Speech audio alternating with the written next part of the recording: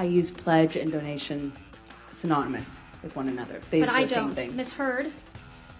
I don't use it synonymously. What's going on, everyone? Welcome to the Behavioral Arts, and this is the video we've all been waiting for, Amber Heard's cross-examination, and there is a lot of stuff going on. I'm gonna break down some body language, I'm gonna break down some statements that she's making, I'm gonna break down Camille Vasquez and some of what we're seeing with her. That's the lawyer who was actually questioning her. A lot of exciting stuff. Here we go. Yes, I get up and wash my face, like most of us, and I put on right away a moisturizer that has tinted foundation in it. And then I put another foundation on because it has sunblock in it. I have a skin condition that my skin reacts to the sun in a bad way. So I have to wear sunscreen or sunblock. And no woman wants to walk around with a bruise on her face. And then if you want to cover up a bruise, you obviously put foundation first, concealer, and then on top of that, I used a bruise kit. Not a bruise kit, it's a theater makeup kit, a color correction kit, but I called it my bruise kit. Yeah, this is what I was talking about as a color correction kit. This is not obviously the exact one I used to carry, but I used to carry it with me all the time. Sometimes this pink is sometimes a little bit more purple of a hue, and sometimes the kits are 3 colors. You can get them in 3 or 4 colors. Sometimes they have even more. Okay, I feel like we're starting with a clip that's just a gift from the gods of behavior analysis. There is so much to talk about here. First of all, this is not cross-examination yet. It's just on day 16. They were still doing direct, and there's a couple of clips that are just gold. This is one of them. We are seeing a significant cluster of deception right there in the beginning. Now, I explain what this means in every video because I feel it's very important. A cluster of deception is multiple indications of deception that happen at the same time and are different from the person's baseline. So if I say something now and you think to yourself, oh, I do that all the time when I'm being honest, if you do it all the time, it doesn't matter. And if it happens alone without any other indications, it doesn't matter. There isn't a single gesture that we all do when we're lying, so we have to see multiple at the same time to raise the probability that there's some deception happening. Now, this particular cluster happens when she's talking about a skin condition where her skin reacts to the sun in a bad way. First and foremost, it's very rare for someone who has any condition to tell you that they have a condition without naming that condition. So it's much more likely that you would hear someone say, I have eczema, or I have whatever the condition is, especially because she's on the stand and she's shown us that she could be very specific about things. We see in just a few seconds how she's gonna be super specific with the color wheel of the makeup palette. We see how specific she has been with carpets and drinks and all kinds of events. This is a strange place to not be specific and say, here's the condition that I have. She then mutters the next sentence out of her mouth. She says, reacts to the sun in a bad way. She drops her tone and she kind of says it really fast. And this is something when we do when we're not very confident in what we're saying and we just kind of want to get it out of the way. At the same time, we see a lot of eye flutters. This is where the eyes open and close like this very rapidly. Now, she's weird with eye flutters. She'll often go a very long time without doing any, and then in a small patch, she'll do a whole ton, and this is a great example.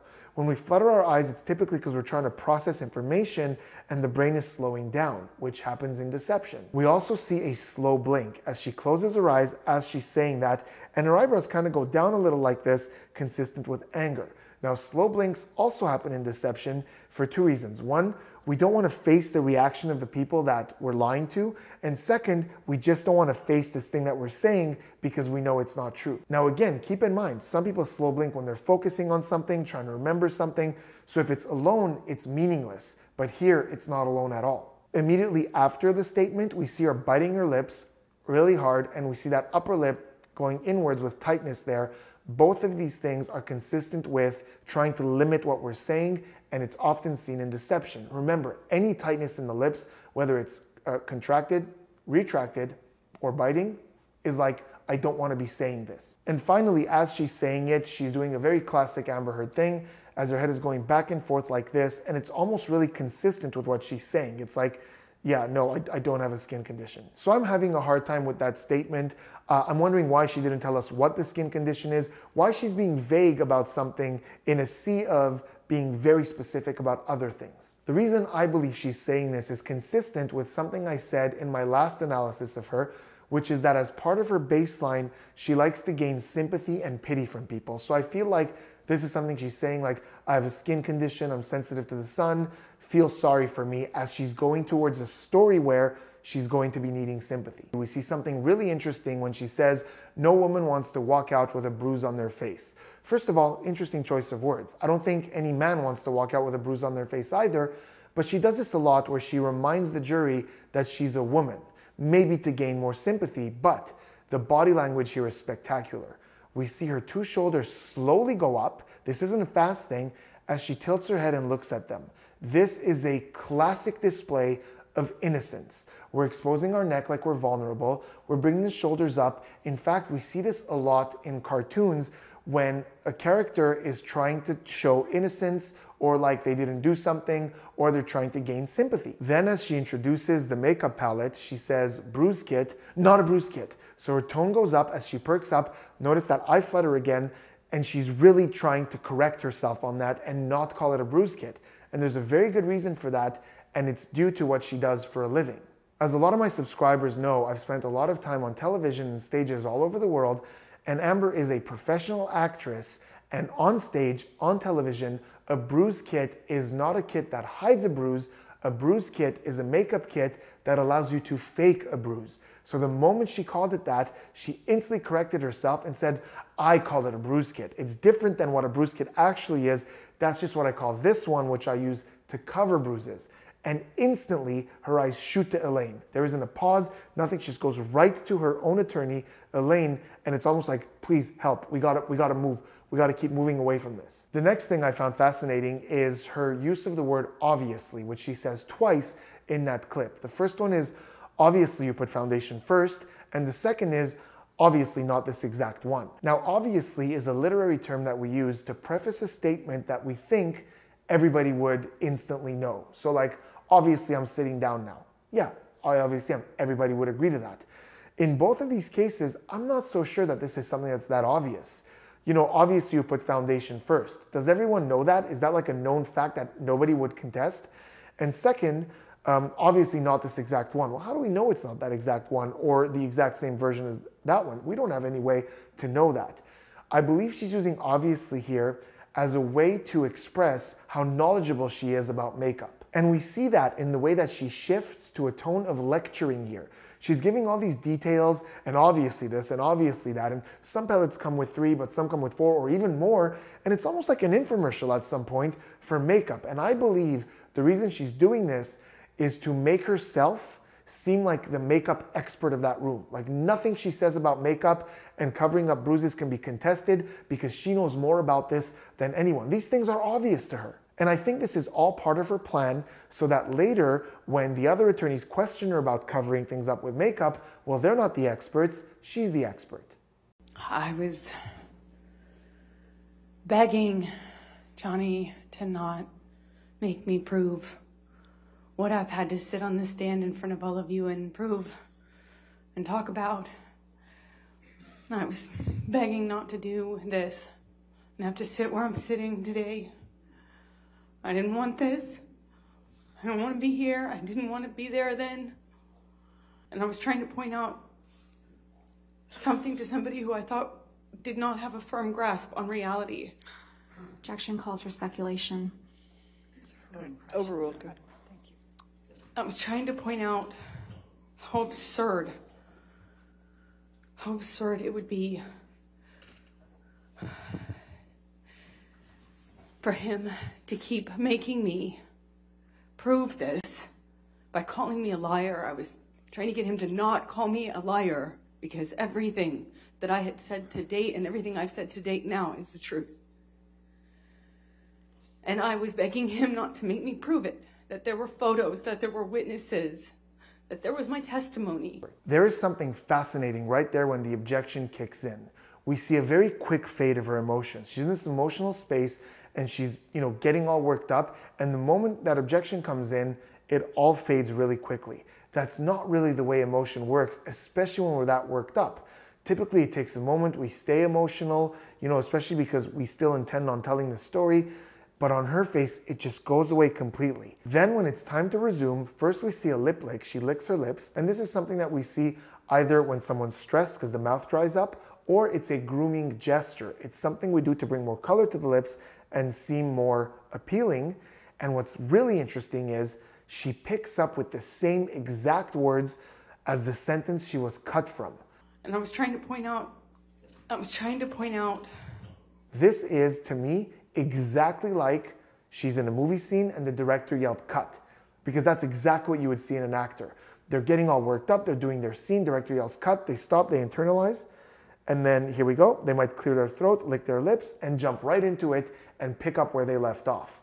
In a real story, that's not the way it works. You don't, first of all, you don't fade away completely. You stay in that emotional place, then you keep going. The words wouldn't be exactly the same. So to me, that really felt like this was a scene she was acting and the director yelled cut. I have a feeling you're gonna love this next thing. I use this a lot in analysis and I really don't talk about it often. So it's kind of like a little analysis secret.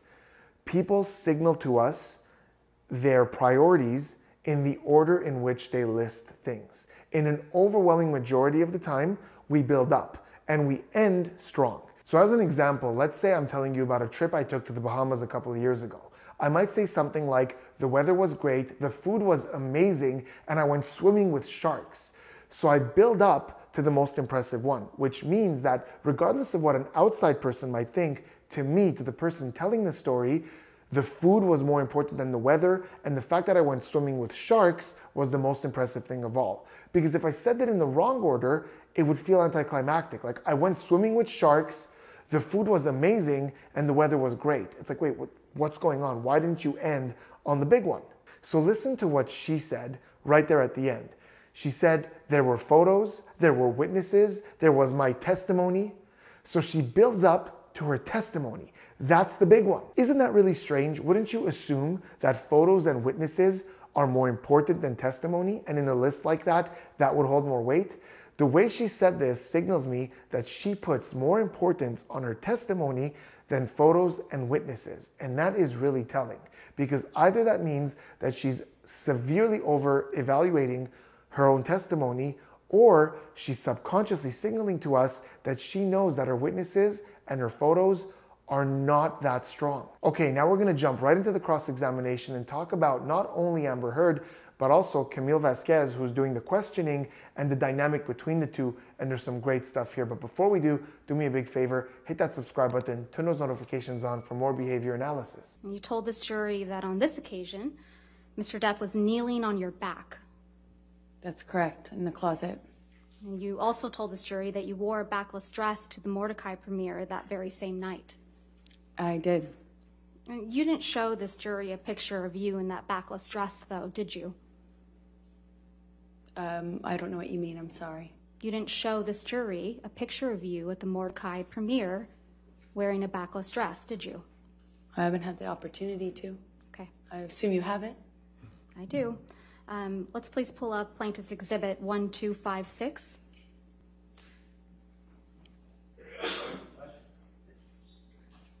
This is a picture of you and Mr. Depp, or the back of you. This is you in the backless dress at the Mordecai premiere in Tokyo, right? That is correct. You would agree that there are no bruises or visible marks on your back in this picture? No, not that I could see. So we start there with her saying, I don't know what you mean, to an extremely simple question. And then what's crazy about it is the lawyer just resays the question, changing one word, and now all of a sudden she understands what she means, which leads me to believe that she kind of understood what she meant the first time. So very often when we repeat a question or ask someone to repeat a question, this is a mechanism for buying time for us to think about what to say. So I feel like she knows what's coming and she just needs a little bit of time to think of an answer. This is further corroborated with what happens next. When the question is asked again, she looks over to the jury, and she does this a lot, by the way, and this is called a confirmation glance. She's trying to gauge their reaction. She's trying to see, do they think this is important? Are they excited about this picture? How are they feeling? Then she goes, I'm assuming you have it, as she nods like this, and her shoulders go up. And this is an attempt to try to get ahead of it. Like, yeah, totally, you should show them. It's not a big deal. I have nothing to hide. There's nothing to see. And you're right, there's nothing to see. There's no bruising on your back. So it makes sense that the prosecutor would want to show this to the jury, but why are you saying, I haven't had the opportunity, but yeah, if you have it, go ahead. How does this play into your narrative? Then the picture is shown, we see her look straight down to it, and we see a little smirk. That is a misplaced smirk because they've been talking about the bruising of her back. She's looking straight down. She realizes there's no bruising there. We see the smirk. I believe that's duping the light. Duping the light is a small smile that we see in people who are being deceptive, and it's connected with the excitement of getting away or the thought of getting away with a lie, and it can even happen when we're caught in a lie. Notice how sometimes if somebody catches you in a white lie, you might smile like, yeah, okay, yeah, I did it. And I believe that that's what we're seeing here. This next part was coincidental, but really telling. Somebody in the gallery sneezes, and she looks up and takes so much interest in this sneeze, like, what's going on out there? Because anything that'll distract away from this bold-faced lie that she's being caught in is interesting to her. And we see that a lot in deception. When somebody's being deceptive, and you can even use this in games of deception, like Werewolf or Among Us or poker, when there's something else that happens or the subject changes, someone who's being deceptive will embrace that change of subject, will embrace that new element, because it gets them to focus away from this deception that's stressing them out. So to her, this sneeze is really, really interesting. Then she's asked the question about the backless dress, and she doesn't even look at it again. She can't face it. She knows this is incriminating, so she just kind of goes straight from here to there without even looking at the picture again. So to me, everything that just happened is very consistent with someone who knew that they were going to get caught up in a lie and then got caught up in a lie. She knows this is bad. She knows she said something, and these pictures prove the exact opposite. And this is about to happen a lot. In fact, most of this cross-examination is Camille Vasquez saying, here's what you said, and here's direct evidence that that's not true. Now, as you all know, in my analysis, it's very important for me to be unbiased. When I point out behaviors in clusters, I often say, here's what it could be, but it could also be this. And I always encourage you to keep an open mind and say, listen, we don't have all the answers, and it's arrogant and silly for us to say, she's lying about everything, he's a saint and he's telling the truth about everything. There's nuances, there's gray areas, and almost everything exists in a gray area. So my position throughout this whole thing has not been that she's lying about absolutely everything. It's very rare that anybody lies about absolutely everything. It's really difficult to do. But when things like this happen, where it's not the behavior that's indicating a lie, but direct evidence that's indicating a lie, it's really hard to defend that. So again, am I saying that everything she's ever said is a lie? No. I think that some of what she's saying is based in truth or her perception of the truth. But in this case, you can't deny it. That's a lie. Do you recall giving that testimony, Ms. Heard? Yes, exactly. So you had a broken nose, right? That's absolutely what I thought. You had 2 black eyes after this incident, right? I did have 2 black eyes after that incident. And you testified that you also had a busted lip. That is correct. From December, yes, that's correct. You testified that the lip wound kept reopening when you moved your mouth. That's correct. You also testified that you had bruising on your temple. That's correct. And bruising on your chin. Correct. You appeared on the James Corden show the day after this alleged incident, right? I did. And that was December 16th, 2015? Your Honor, I'm so sorry, but it's not published to the jury. If we may have it please published. Okay, thank you. Apologies. If we can please start that over. Start it over, I'm sorry. Thank you, Your Honor. That's a photo of you opening your mouth on the right, right? That's correct. And again, a larger view of the same photo on the bottom That's correct. with a split lip. You've seen pictures of it without makeup. Yes. So you had a split lip when you I were sure moving did. your mouth that way I sure did. in those photographs. Absolutely. Okay. Before we analyze this response, let's talk about how she's doing overall in the cross-examination from a body language perspective. Because strictly from a body language perspective, she's actually doing pretty well. Here we're seeing some stuff we're going to talk about, but generally speaking, those clusters of deception aren't that high. There's a few, but not an enormous amount. But more importantly, we're not seeing a lot of that over-exaggerated emotion and this sort of drama and this emotional retelling. And I think there are 2 reasons for that. One is because she is not acting, she is reacting. She's being thrown all these things and she has to act really quick so she doesn't have time to go into that role and bring out those emotions. The second reason is quite simply because she's not giving testimony here, she's just confirming testimony. So a lot of these questions is Camille saying, do you remember this? And her going, I do. I did say that. And that's truthful. She said that. What she said may have been a lie, but the fact that she said it is truthful. So we're seeing a lot of reactive stuff here, not so much proactive. But here we start to see some interesting stuff. When she's asked about the broken nose, she said, that's absolutely what I thought, which is really interesting because it's absolutely, like that's a strong word, what I thought. But absolutely what I thought isn't absolutely anything. Might as well just say, I thought I had a broken nose. But during her testimony, she seemed very convinced that she had a broken nose. But here, she's sort of at the same time trying to make it like absolutely, but what I thought. Contrast there. Then with some of the other answers, we're seeing those flutters and a bit of hesitation that's out of place. But we're not getting an overwhelming amount of deception here because she's just confirming, yeah, that's what I said, that's what I had. It's just sort of, like I said, reactive. Then the question about James Corden comes up, and oh boy, is this a beautiful moment. The moment the Corden interview comes up, we see her go down with a deep exhale as she closes her eyes and she goes like this. You appeared on the James Corden show the day after this alleged incident, right? I did. And that was I did. And that was December 16th. This is unmistakable.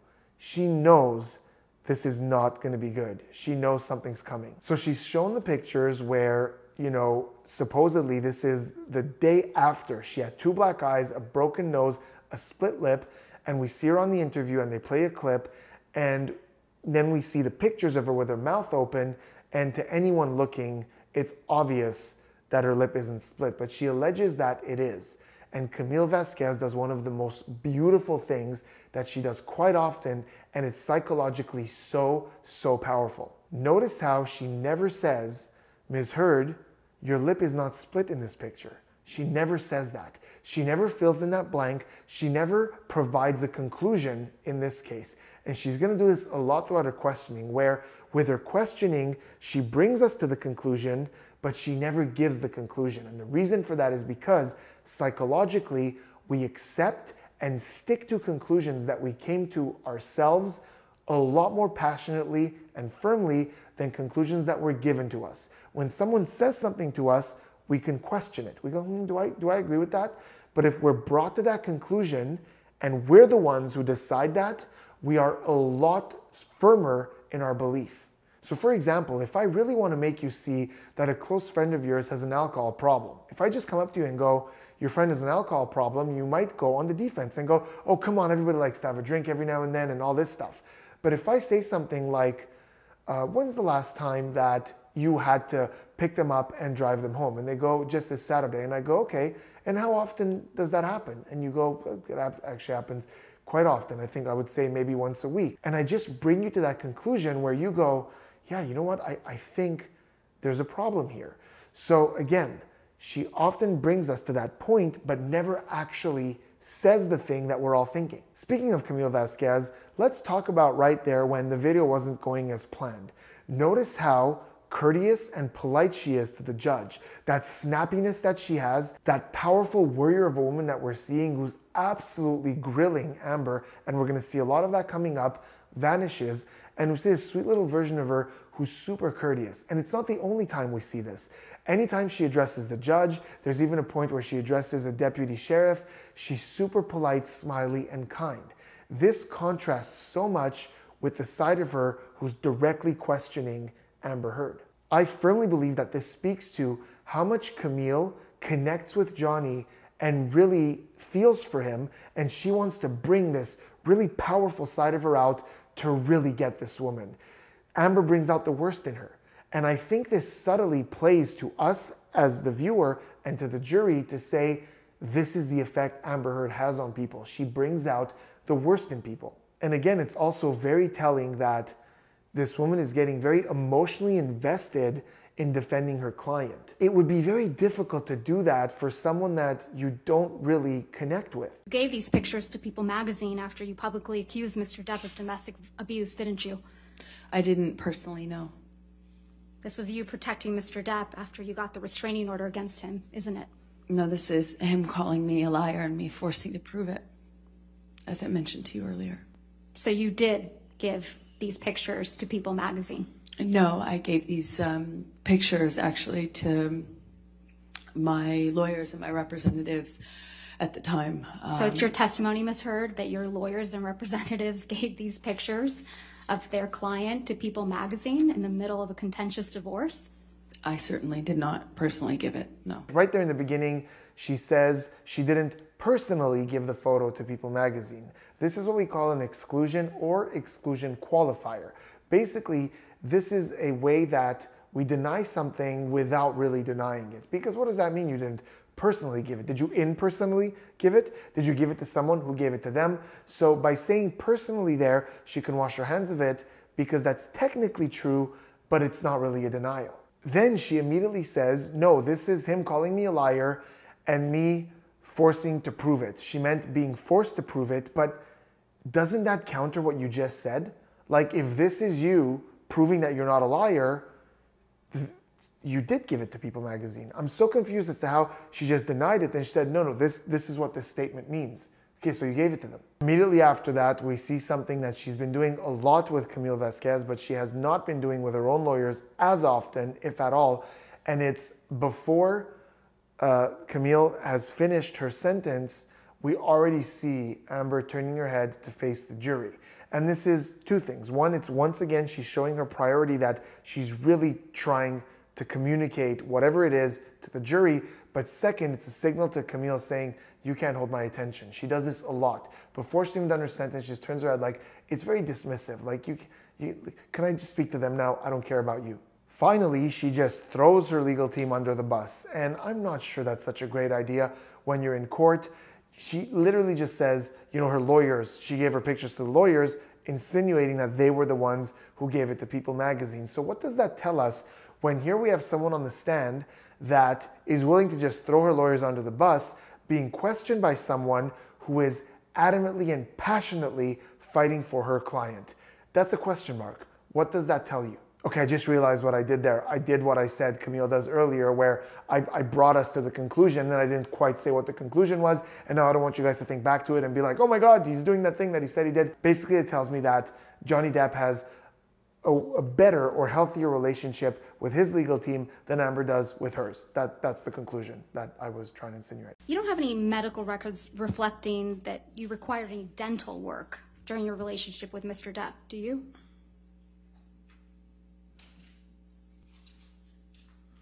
I don't know. I don't recall. You don't recall one way or another seeking dental care for any injuries you allegedly sustained? You asked me about if I had produced records or if I had records. That's a different question. Did you ever see a dentist or an oral surgeon as a result of any injuries you sustained with Mr. Depp? Not about any injury I had from Johnny, no. That is, I think, my favorite response in the entire cross-examination. And it's such a great example of how, when we apply critical thinking, not only to individual answers, but how they work together, we start to uncover some really great stuff. So look at what happened there. If you look at each of those questions separately, there isn't much going on. But if you put them together, something doesn't make sense. She's asked first, do you have any records of anything that may have happened, you know, to your teeth? And she thinks about it. She hesitates. And then she goes, I don't know. I don't recall if I have any records. And that might seem like a good answer. Okay, you don't know if you have any records. Maybe something happened, you don't have records. Now the question is asked, did you go seek dental care for any injuries you sustained while you were with Johnny? And she now says, no, not while I was with Johnny. So again, that's a good answer, but it doesn't work with the first answer. Because if you never had injuries to your teeth while you were with Johnny, what do you need to think about? Whether there are records or not. Records of what? You just said you never had any injuries sustained on your teeth. Those two answers separately might make sense, but together they make zero sense. Okay. You spoke about donating your divorce settlement on a Danish TV show, correct? I believe I said I had I believe I said I donated it to charity, but it was already printed or already commented on and stated in the press. I had already released that information in the press. I think I just confirmed it on that show. What did you do with that money? $7 million in total was donated to, I split it between the ACLU and Children's Hospital of Los Angeles. ACLU is a human rights organization. Sorry, ACLU is a prominent organization, nonprofit organization in the United States. This interview was in October of 2018, right, Ms. Heard? I don't recall when it was. It was in 2018, right, Ms. Heard? I don't remember when this was done. This was after you had received the full $7 million of your divorce settlement for Mr. Depp, wasn't it? Again, without knowing when it was recorded, I have no idea. And in fact, your exact words were, quote, $7 million in total was donated to, I split it between the ACLU and the Children's Hospital of Los Angeles, end quote. Right? That's correct. I made that statement as soon as I got a divorce and we reached the settlement. That's when I pledged it, right then. Sitting here today, Ms. Heard, you still haven't donated the $7 million divorce settlement to charity. Isn't that right? Incorrect. I pledged the entirety of the settlement, $7 million to charity, and I intend to fulfill those obligations. Ms. Heard, that's not my question. Please, what was try your to answer my question. Sitting here today, you have not donated the $7 million, donated, not pledged, donated the $7 million divorce settlement to charity. I use pledge and donation synonymous with one another. But I don't. Ms. Heard, I don't use it synonymously. That's how donations are paid. Ms. Heard, respectfully, that's not my question. You wanted to make those claims seem believable. They are believable. They were believable. You wanted them to be seen, excuse me, as a noble victim of domestic violence, I have never wanted to be seen as a victim. Nor have I ever called myself one. The statement... When you say you buy a house, you don't pay for the entire house Ms. Heard, at one time. You pay it I'm over not asking, time. Ms. Heard. All right, next question, please. Thank you.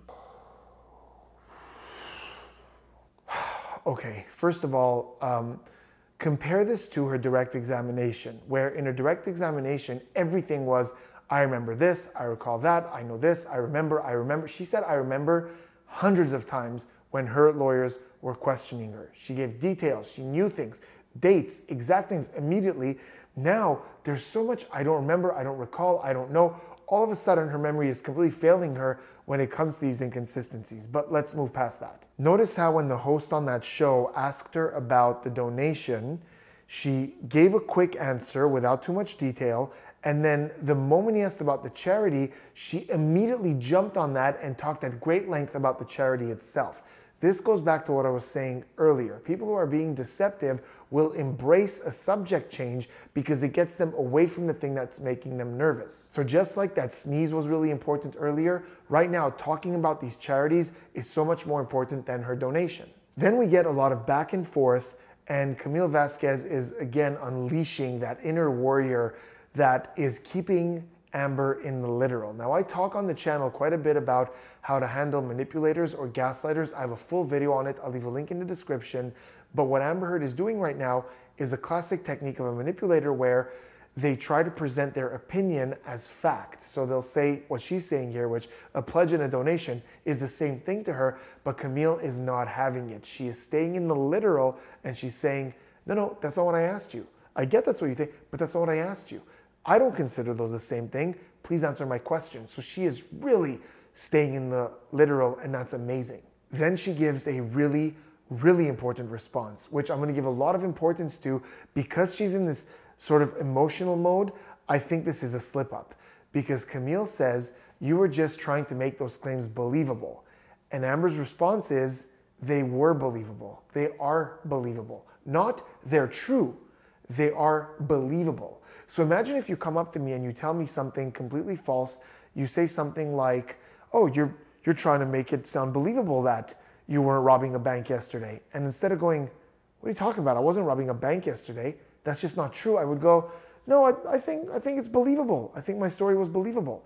That's not a logical response. So just the fact that she would say believable as opposed to it's true, to me is a hint that she knows that there's a difference between a pledge and a donation. Then we get the line, "I've never wanted to be seen as a victim." Okay. And finally, we have the worst metaphor that I've ever heard in my life, maybe, potentially, where she compares giving a donation to a charity to buying a house. And that when you say you've bought a house, you haven't made all the payments yet, you are making payments. Well, there's two problems with that metaphor. I'm sure there's a lot more, but two that stand out to me. First, what are your payments? You're not giving us the payment plan. But the bigger problem is this. When you buy a house, the person you bought it from gets all the money. Then you're on a payment plan with the bank or whatever it is, but the person gets all the money. So in this metaphor, it doesn't work at all, because it's not like the charity got $7 million and you are now, paying towards that donation, or 3.5 million, and you're working to pay that off. They didn't get anything. This is the picture. This picture shows an injury to Mr. Depp's face, doesn't it? I disagree. I've seen this picture. Okay, Ms. Heard, I've seen I got this the picture answer. Thank before, you. and You he's disagree. not injured in it. He's not injured in this picture. That's your testimony. Fine. This one is Photoshopped. Ms. Heard, I have your answer. Thank you. Yet another colossal contradiction to herself. This isn't like there's one piece of evidence contradicting something else she said. Within that statement, within seconds of each other, a direct contradiction. Because her first response is, the lawyer asks, we see an injury on Johnny Depp, and she goes, "I disagree. We don't see an injury." Okay. Well, then immediately after she goes, "Oh, this picture is photoshopped." So photoshopped to what? Photoshopped to look like there's an injury. But you just said it doesn't look like there's an injury.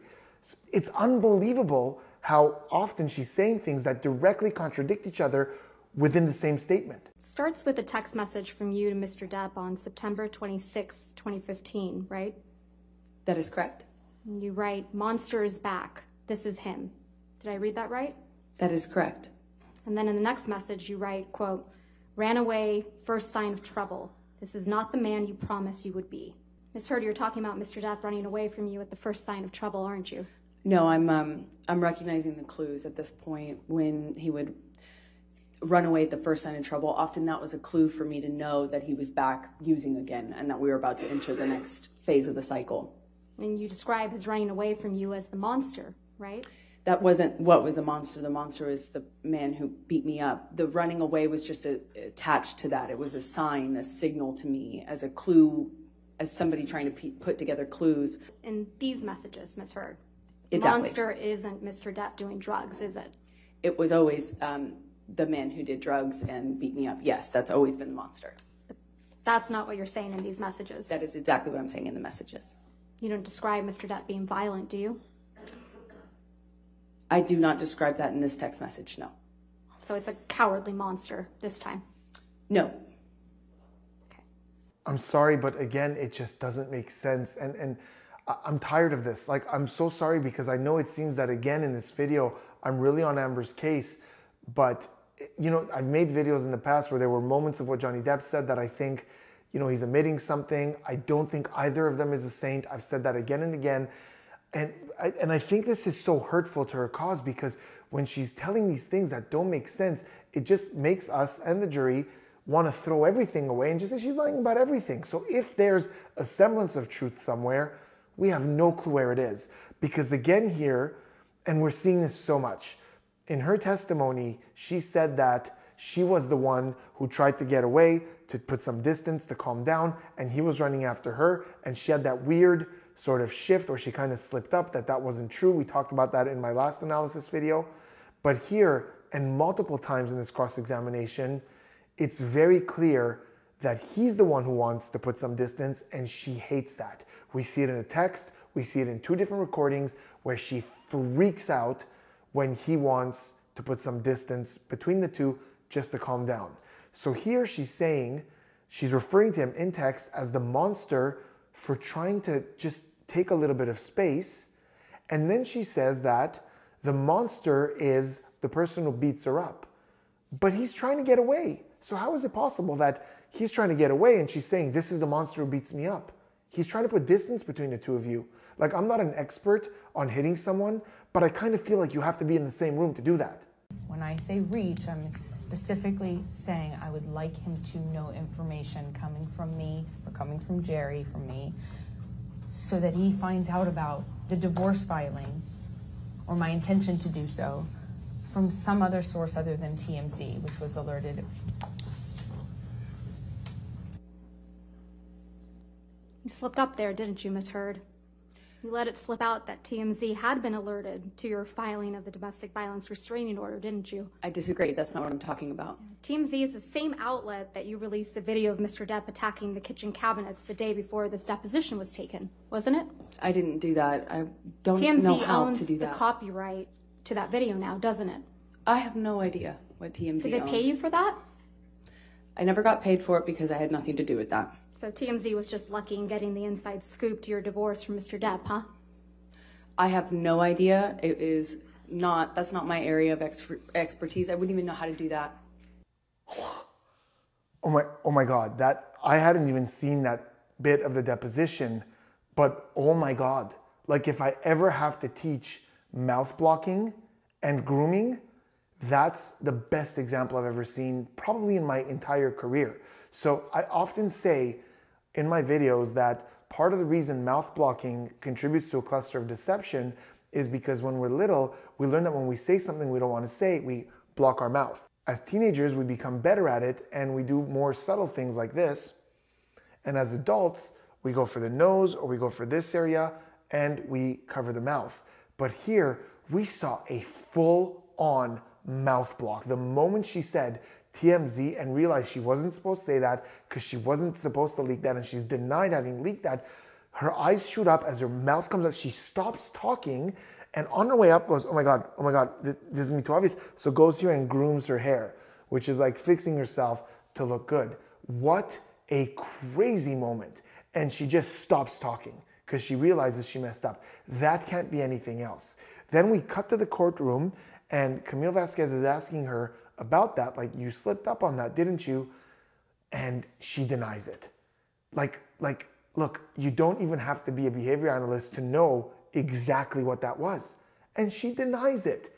I believe that in moments like this, if she said, yeah, listen, I did something I wasn't supposed to do, I sent that video to TMZ, it was a very emotional time for me, you would gain a little bit of credibility. But when you're looking at a room full of adults and you're saying, no, that's not what that was about, and you just keep denying these things, and then she goes twice, I wouldn't even know how to do that. You wouldn't know how to send a video to TMZ? Really? You would not, come on. Like, are we really supposed to believe this? So to me, the credibility is just on a very, very slippery slope. You know what I feel like these last few clips are? In fact, a lot of this cross-examination, I feel like Amber Heard is like Mario in Super Mario Brothers, and Camille Vasquez is the level. Like, she's just throwing all these fireballs and all these bad guys, and Amber Heard is just trying to survive each one. And she's not thinking about what she said earlier, what she's about to say. She is literally just trying to dodge every question that's coming in.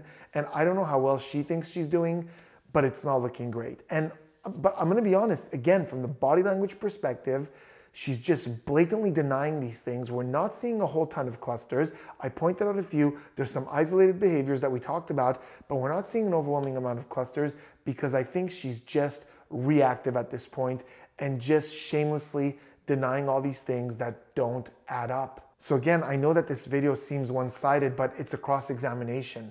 It's them poking as many holes that they can in their narrative and her just falling apart, trying to answer these questions, but still somehow holding herself together semi-decently with the body language where we're not seeing those exaggerated emotions that she did in her direct examination. So there it was. Hope you enjoyed that. There was a lot going on, but I think some really cool little psychological bits and things that leaked her true intentions. Let me know in the comments what you thought, and I will see you on the next one.